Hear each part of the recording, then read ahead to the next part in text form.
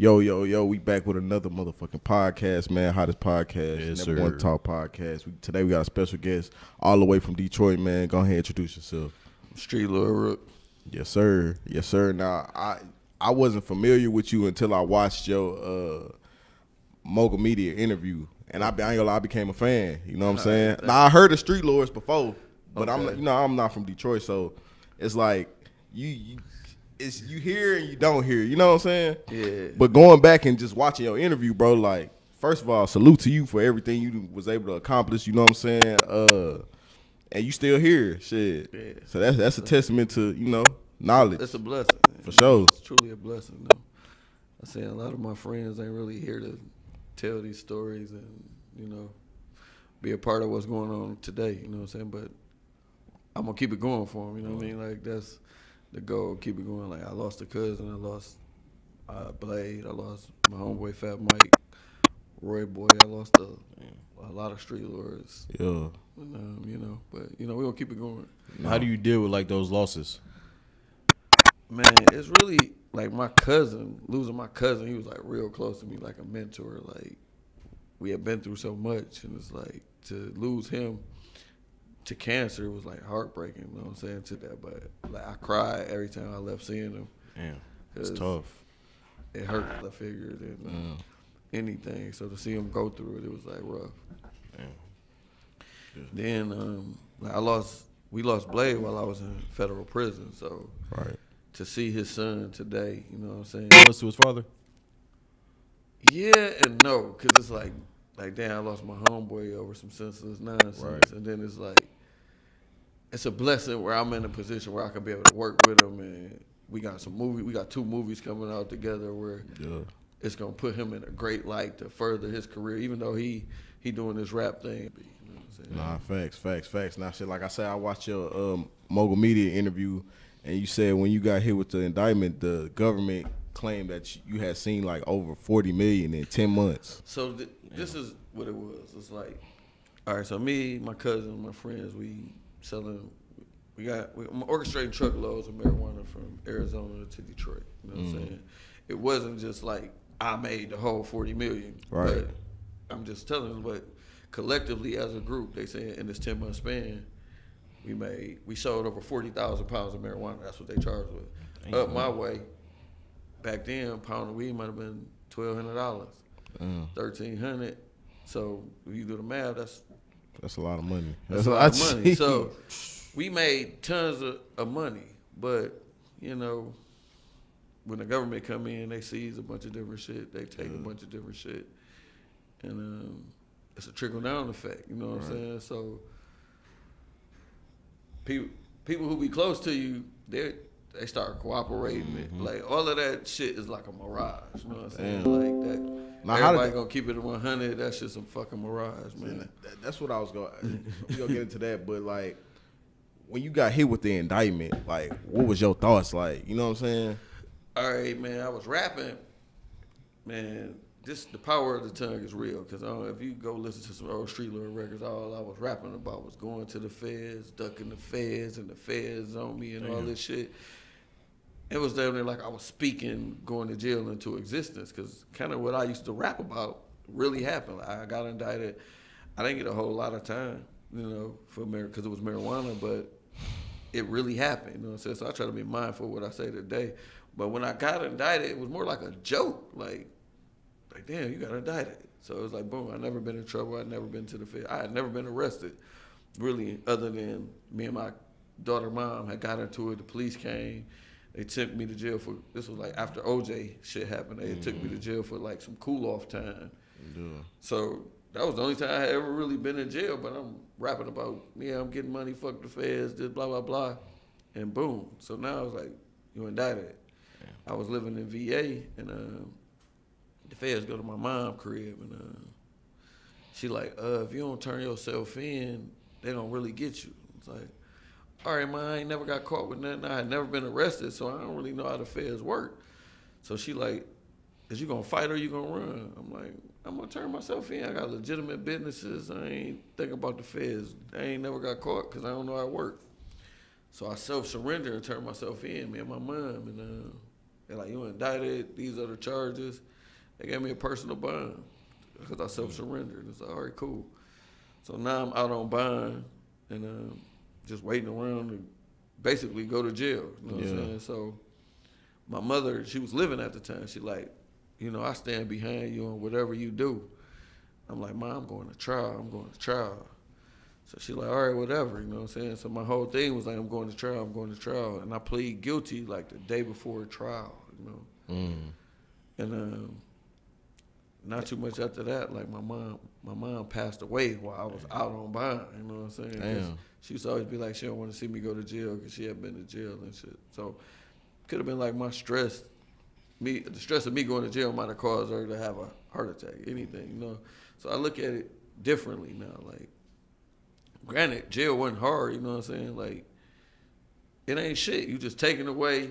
All right. But to me, the effect that jail may have on your loved ones is not really worth the money. Because granted, I made a lot of money, but I got a letter from my little brother while I was in jail. Like, damn, bro, man, you left me out here, man. Mama gone, you in jail, and I'm just with my daddy, man. Like, man, I wish you would have never left me. And it was like, damn, man, that shit hurt. Like, that might have been the most hurtful thing throughout the process. Like, damn, you let him down. Like, you know his dad, then they're crackhead, and you just left him out there to try to figure it out. So then it's like, damn, what if this situation caused your brother to lose his mind because he counted on you? Right.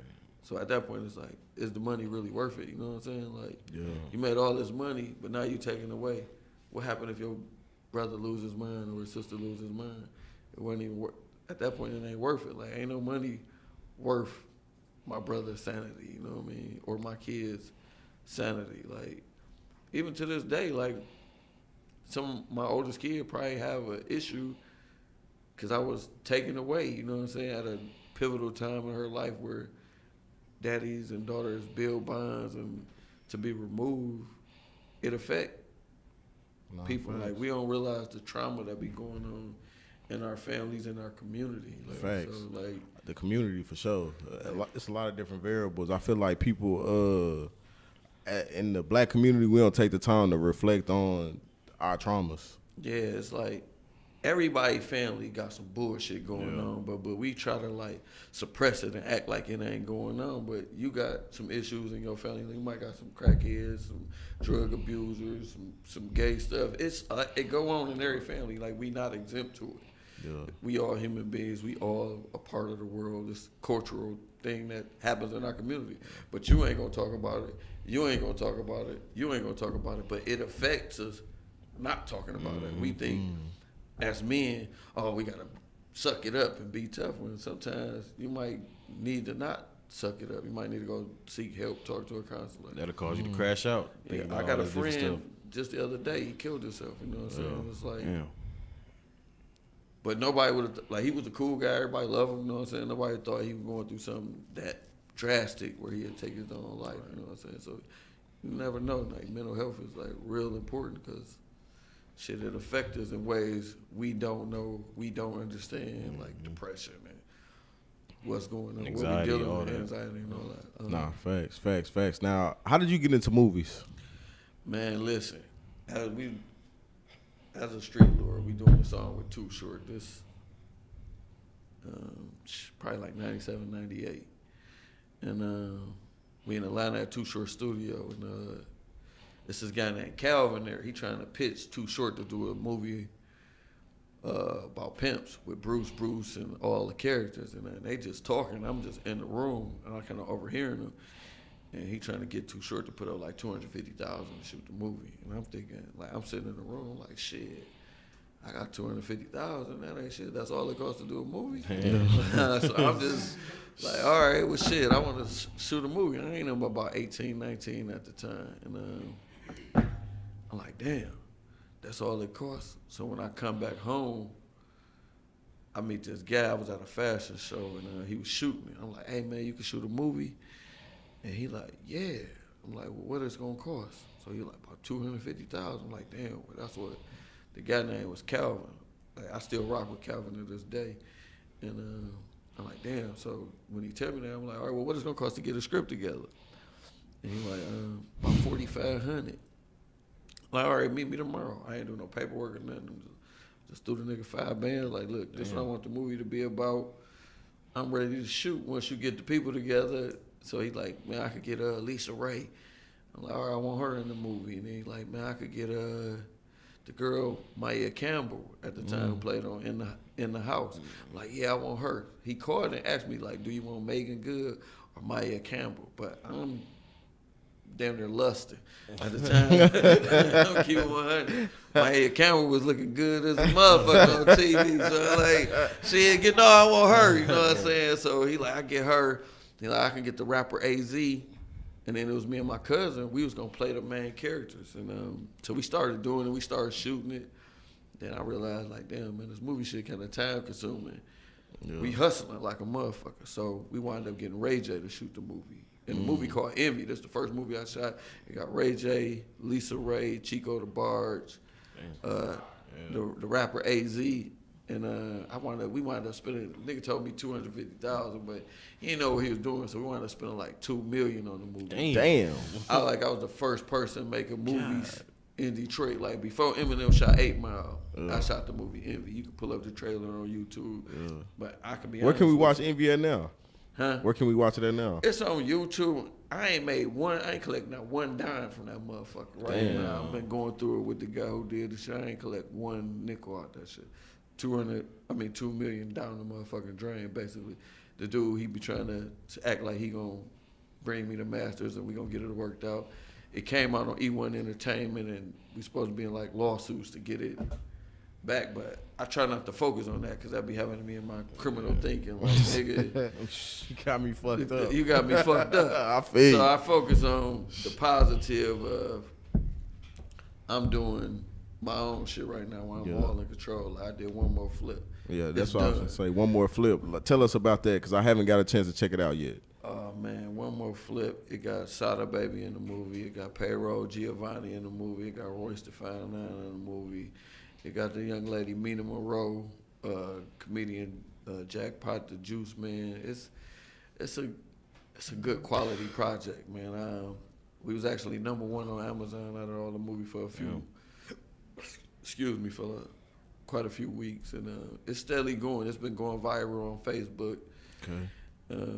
It's been getting a lot of love, man. Every day I get some type of DM talking about great movie, but I've been marketing it all myself, all independent, and it's really been working. So I'm proud of the project. Like, I stand behind it. I'll put one more flip up against any movie made right now. Man. Like, you can put it up against BMF, you know what I'm saying? You can put it up against Power. You can put it up any quality African American film out right now.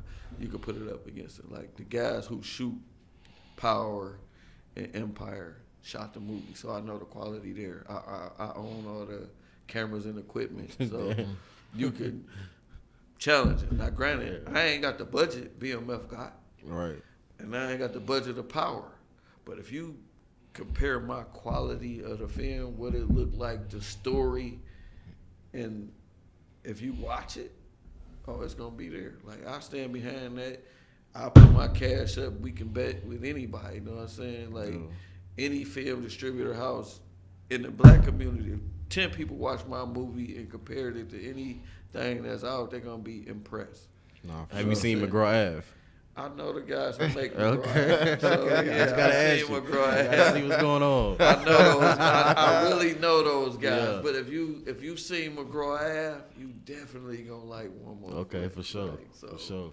We tapped in. Yeah, for sure. One more flip. If you like McGraw Ave, you gonna like one more flip because a lot of the characters that play in McGraw Ave, some of them are in one more. Oh, that's flip. hard. Damn. That's hard. Never want to talk podcast. How did you link up with Payroll and Sada Baby? Like, what was y'all first?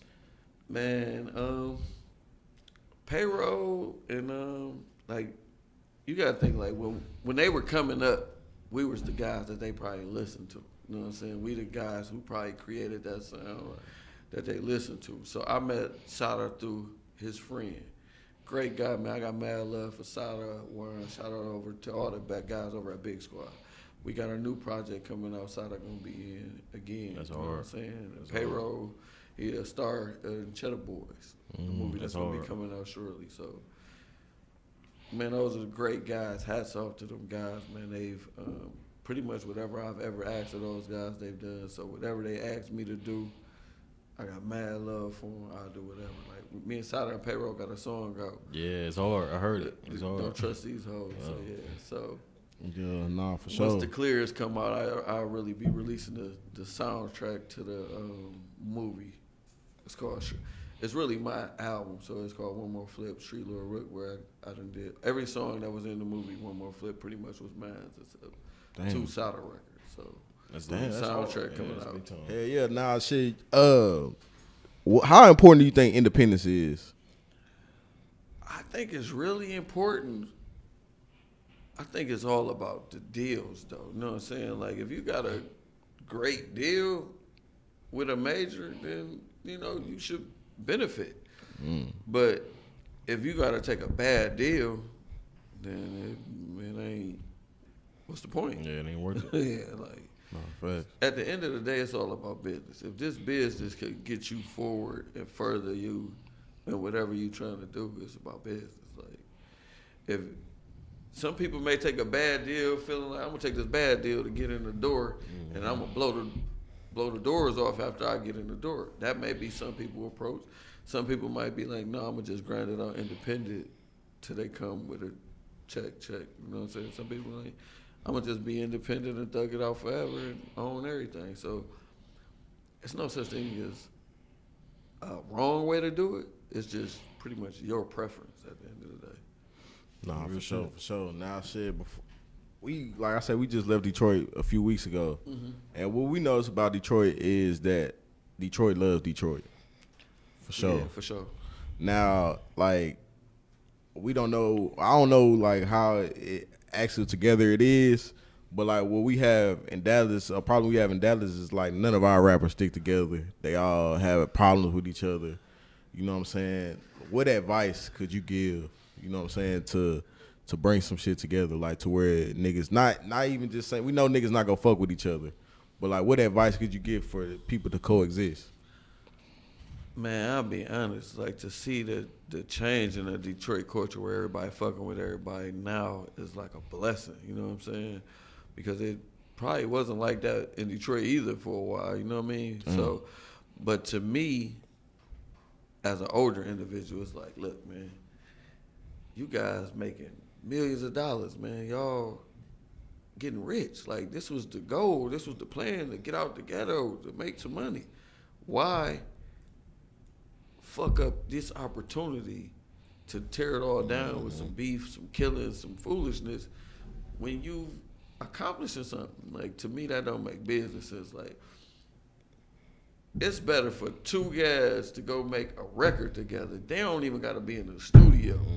You could send him the files, he could send them back, and y'all could benefit and generate some money rather than, man, fuck that nigga over there, fuck them, and that's some bullshit. Like, all of that beefing over girls, that's what it damn near boiled down to, some hoes. At the end of the day, they be beefing over girls, baby mamas, foolishness. Like, bro, them same girls be here after niggas be dead and gone, popping that pussy for whoever they want to. Like, you can't not police nobody pussy. Well, let me that's real shit. That's real shit. Let me ask you this, though. You think people working together sells more than, like, people beefing with each other? Hell yeah. I think it has the opportunity to do more because it got more longevity. Beefing with each other and then one of them get killed. Yeah. What the fuck is that gonna do? Yeah. Like, shit, that stopped the fucking money coming in. So if everybody just keep it 100 and keep it cool, it's like, if we all getting money, if he having a downtime, it's like, shit, we all give him a little bit, and he straight. He back to normal. But if we, like, fuck him and he fall off over here, it could be over. Then that's what it all, that's how all the chaos come about. Like, because, man, like, people say money the root of all evil. Like, that's a lie. We could put $1 billion in that motherfucking corner over there. That shit ain't gonna touch nobody. It ain't gonna bother nobody. And if don't nobody know about that shit gonna be sitting right there. Yeah. But if we tell some evil motherfuckers, hey man, it's $1 billion on the 15th floor, man, they'll be scaffolding the motherfucking building to get up here and kill everybody in this room to try to get away with the money. So it ain't the money that's the root of all evil. It's the evil that people will do for the money. Damn. So it's like that's real shit. The worst thing that could happen to somebody a lot of times is if a person never had no money, they don't really care about money. But let a motherfucker have some money now that don't got none no more. He might do some bad shit to get back to where he once was. So it'd be like you gotta kind of balance that and keep people up, man. Like as a community, we can help one another more than we can hurt one another, man. You know shit, sure. Never Want to Talk podcast. That shit, real shit. Yeah, sure. Yeah. Make sure y'all like, comment, subscribe, man. Anything else you want to cover before we let you get out of here? Man, no, whatever y'all want to talk about, man. You know, I'm open book, man. It's all love, man. I appreciate y'all having me. Nah, for shit, show. Let me ask you this. Now, with the BMF series going crazy right now, you know what I'm saying? Do you feel like it is accurate of like Detroit culture? I think it's movie, man. I think it's entertainment. Is it 100% accurate? No, I doubt it because I'm sure nobody want to go to jail for murder. You know what I'm saying? Like they just killed Lamar off in the story. Right. They killed Lamar off. I think that's not really true. I mean, I don't think if that really happened, somebody be going to jail because murder don't got no statute of limitations. So I think it's entertainment that they've created to tell stories to keep the public in tune into the series. But, you know, hats off to them guys, man. I got nothing but love for them. I want to see them succeed. I think BMF bring a light to Detroit culture to some extent. Okay. But, you know, hats off to them guys. If you had to define Detroit culture, what would you say it is? Man, it's a bunch of hustlers, man. It's all hustling, man. Straight up. It's just straight up hustling, like non-stop hustling. That's everybody doing, everybody grinding, everybody trying to figure it out. Like it's a hustler city, like that's for sure. Like nah, for sure. I love it. Shout out Detroit. Shout out to Detroit, man. Yeah. But shit, man, we gonna let you get out of here, bro. We definitely gonna tap into one more flip. When Cheddar Boys dropping? What's the date on that? I'm trying to get the Cheddar Boys out December, man. So I look to be dropping it in December. I was just getting the score done, so it should be December, sometime in December. Looking forward to it, for sure. For sure. Last thing. Where do we need to eat when we in Detroit? To eat? Yeah, where can you get some good food? What kind of food you want? Man, last time I was out there, I was looking for some soul food. Nobody can help me with that, though. They got beans and cornbread. Okay. You know what I'm saying? Shout out beans and cornbread. They got Motowns. They good. Okay. I like beans and cornbread. I fuck with beans and cornbread. Okay. Yeah, I'm gonna check them out next time I go. Yeah, I seen Coney Island on every damn corner. I don't eat that shit. Like, you know what I'm saying? That's like, I mean, it's probably an upgrade from McDonald's or some shit like that because the food real, but I'm not a Coney Island. You know what I'm saying? I feel you. That's part of Detroit culture. You know, you go to Coney Island and get a hamburger, a fish sandwich, a hot dog, goddamn hash browns, French toast. You can get everything from that motherfucker. Yeah, man. Hey, where can people follow you at, though, if they want to tap in with you? Street Lord Rook on Instagram, all one word. Street Lord Rook on Facebook. On Twitter is The Real Street Lord 1. And that's where you can find me at, man. I'm real. You can DM me, hit me up. I'm going to respond. That's all love. Real. For sure, man. We appreciate you coming out. Thanks. Never Want to Talk podcast. Yes, sir. All right. Real. For sure.